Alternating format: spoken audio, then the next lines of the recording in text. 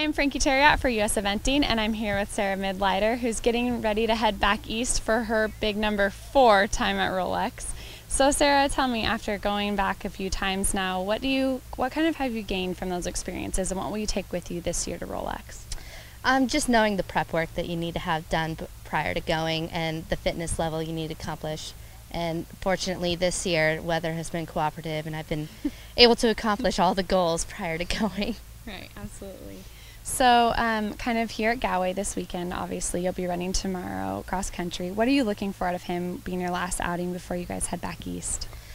Just a really solid performance. The terrain and the questions here are quite accommodating for what I would like to get done prior to going to the East Coast. So if he just solid and brave cross country, that's all I need.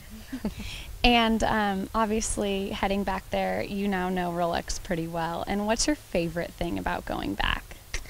Probably the crowds. You just don't get that atmosphere quite anywhere else. All right, well, we wish you the best of luck, and thank you so much.